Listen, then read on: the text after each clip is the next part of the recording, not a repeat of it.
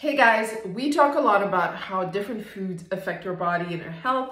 What we don't talk about is how our childhood trauma and our emotions also has a huge impact on the body. So I find that the best way to explore all that is to talk about the chakras.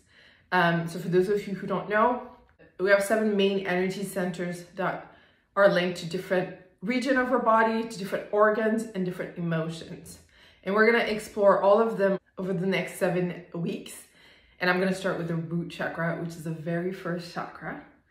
And so I'm going to try to explore it in 5 minutes.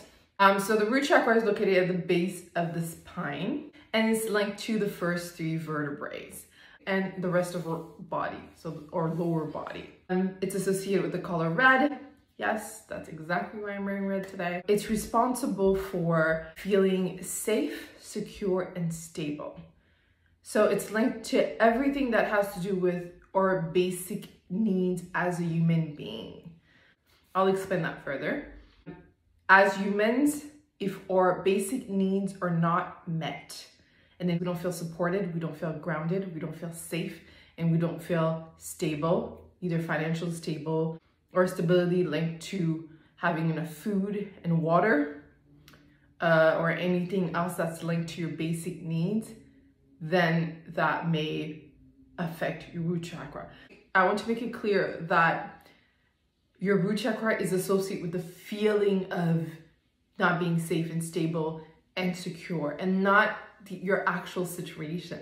Because there are some people who have everything in the world and all the money in the world and still experience the feeling or the fear of not having enough. And that's usually a result of a childhood trauma. If at any point of your childhood, your basic needs were not being met in a timely manner, or you felt unsafe, not protected, not supported, it's possible that you're still carrying that feeling and it still affects your day-to-day. Also, I want to explore the feeling of not being supported. If you are in a household where you're the primary caregiver, right? You're primary breadwinner, and you don't feel supported, that also affects you. If you're the main person responsible for domestic tasks, and in your household, and you don't feel supported by either your kids or your husband or your wife, depending on the situation, that can also affect your feeling of not being supported.